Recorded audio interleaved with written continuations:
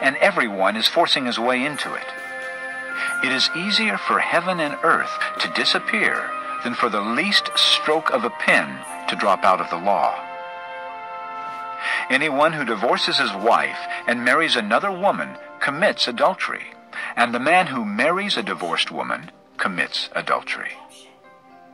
There was a rich man who was dressed in purple and fine linen and lived in luxury every day. At his gate was laid a beggar named Lazarus, covered with sores and longing to eat what fell from the rich man's table. Even the dogs came and licked his sores. The time came when the beggar died, and the angels carried him to Abraham's side.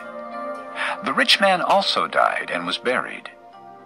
In hell, where he was in torment, he looked up and saw Abraham far away, with Lazarus by his side. So he called to him, "Father Abraham, have pity on me, and send Lazarus to dip the tip of his finger in water and cool my tongue, because I am in agony in this fire." But Abraham replied, "Son, remember that in your lifetime you received your good things, while Lazarus received bad things. But now he is comforted here, and you are in agony. And besides all this, between us and you a great chasm has been fixed, so that those who want to go from here to you cannot, nor can anyone cross over from there to us." He answered, "Then I beg you, Father, send Lazarus to my father's house, for I have 5 brothers. Let him warn them, so that they will not also come to this place of torment." Abraham replied, "They have Moses and the prophets. Let them listen to them." "No, Father Abraham," he said, "but if someone from the dead goes to them, they will repent." He said to them, "If they do not listen to Moses and the prophets, they will not be convinced even if someone rises from the dead." Chapter 16. Jesus told his disciples, There was a rich man whose manager was accused of wasting his possessions. So he called him in and asked him, "What is this I hear about you? Give an account of your management, because you cannot be manager any longer."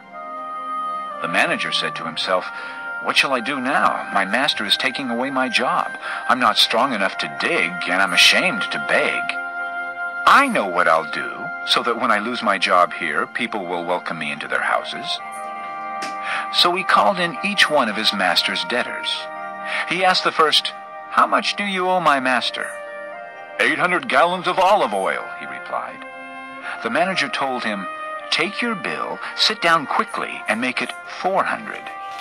Then he asked the second, "And how much do you owe?" 1,000 bushels of wheat, he replied. He told him, "Take your bill and make it 800. The master commended the dishonest manager because he had acted shrewdly. For the people of this world are more shrewd in dealing with their own kind than are the people of the light. I tell you, use worldly wealth to gain friends for yourselves, so that when it is gone, you will be welcomed into eternal dwellings. Whoever can be trusted with very little can also be trusted with much. And whoever is dishonest with very little will also be dishonest with much. So, if you have not been trustworthy in handling worldly wealth, who will trust you with true riches? And if you have not been trustworthy with someone else's property, who will give you property of your own? No servant can serve 2 masters. Either he will hate the one and love the other, or he will be devoted to the one and despise the other. You cannot serve both God and money." The Pharisees, who loved money, heard all this and were sneering at Jesus. He said to them, "You are the ones who justify yourselves in the eyes of men, but God knows your hearts. What is highly valued among men is detestable in God's sight. The law and the prophets were proclaimed until John.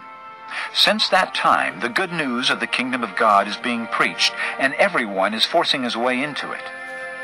It is easier for heaven and earth to disappear than for the least stroke of a pen to drop out of the law. Anyone who divorces his wife and marries another woman commits adultery, and the man who marries a divorced woman commits adultery. There was a rich man who was dressed in purple and fine linen and lived in luxury every day. At his gate was laid a beggar named Lazarus, covered with sores and longing to eat what fell from the rich man's table. Even the dogs came and licked his sores. The time came when the beggar died, and the angels carried him to Abraham's side. The rich man also died and was buried. In hell, where he was in torment, he looked up and saw Abraham far away, with Lazarus by his side. So he called to him, "Father Abraham, have pity on me, and send Lazarus to dip the tip of his finger in water and cool my tongue, because I am in agony in this fire."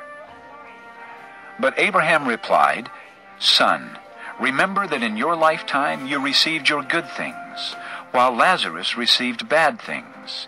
But now he is comforted here, and you are in agony. And besides all this, between us and you a great chasm has been fixed, so that those who want to go from here to you cannot, nor can anyone cross over from there to us." He answered, "Then I beg you, Father, send Lazarus to my father's house, for I have 5 brothers. Let him warn them, so that they will not also come to this place of torment." Abraham replied, "They have Moses and the prophets. Let them listen to them."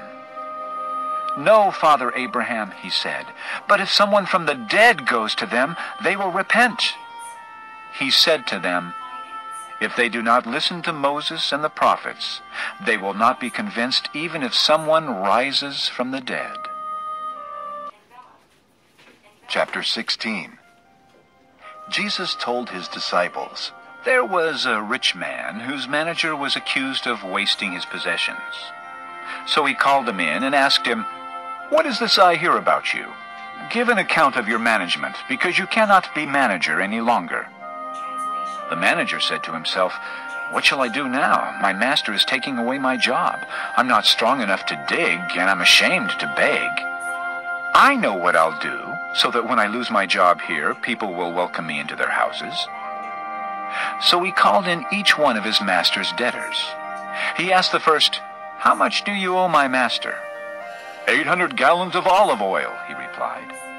The manager told him, "Take your bill, sit down quickly, and make it 400. Then he asked the second, "And how much do you owe?" 1,000 bushels of wheat, he replied. He told him, "Take your bill and make it 800. The master commended the dishonest manager because he had acted shrewdly. For the people of this world are more shrewd in dealing with their own kind than are the people of the light. I tell you, use worldly wealth to gain friends for yourselves, so that when it is gone, you will be welcomed into eternal dwellings. Whoever can be trusted with very little can also be trusted with much, and whoever is dishonest with very little will also be dishonest with much. So, if you have not been trustworthy in handling worldly wealth, who will trust you with true riches? And if you have not been trustworthy with someone else's property, who will give you property of your own? No servant can serve 2 masters. Either he will hate the one and love the other, or he will be devoted to the one and despise the other. You cannot serve both God and money." The Pharisees, who loved money, heard all this and were sneering at Jesus. He said to them, "You are the ones who justify yourselves in the eyes of men, but God knows your hearts. What is highly valued among men is detestable in God's sight." The law and the prophets were proclaimed until John. Since that time, the good news of the kingdom of God is being preached, and everyone is forcing his way into it. It is easier for heaven and earth to disappear than for the least stroke of a pen to drop out of the law.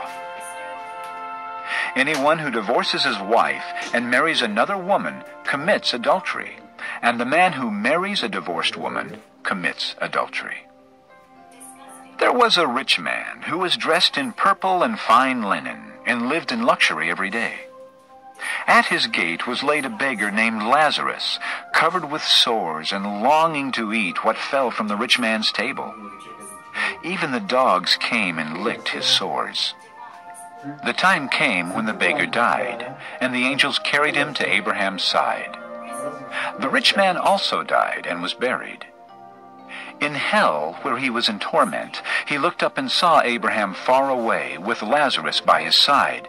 So he called to him, "Father Abraham, have pity on me, and send Lazarus to dip the tip of his finger in water and cool my tongue, because I am in agony in this fire."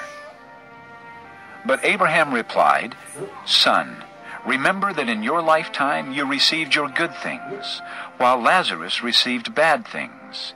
But now he is comforted here, and you are in agony. And besides all this, between us and you a great chasm has been fixed, so that those who want to go from here to you cannot, nor can anyone cross over from there to us." He answered, "Then I beg you, Father, send Lazarus to my father's house, for I have 5 brothers. Let him warn them, so that they will not also come to this place of torment." Abraham replied, "They have Moses and the prophets. Let them listen to them." "No, Father Abraham," he said, "but if someone from the dead goes to them, they will repent." He said to them, "If they do not listen to Moses and the prophets, they will not be convinced even if someone rises from the dead." Chapter 16. Jesus told his disciples, There was a rich man whose manager was accused of wasting his possessions. So he called him in and asked him, "What is this I hear about you? Give an account of your management, because you cannot be manager any longer." The manager said to himself, "What shall I do now? My master is taking away my job. I'm not strong enough to dig, and I'm ashamed to beg. I know what I'll do, so that when I lose my job here, people will welcome me into their houses." So he called in each one of his master's debtors. He asked the first, "How much do you owe my master?" 800 gallons of olive oil, he replied. The manager told him, "Take your bill, sit down quickly, and make it 400. Then he asked the second, "And how much do you owe?" 1,000 bushels of wheat, he replied. He told him, "Take your bill and make it 800. The master commended the dishonest manager because he had acted shrewdly. For the people of this world are more shrewd in dealing with their own kind than are the people of the light.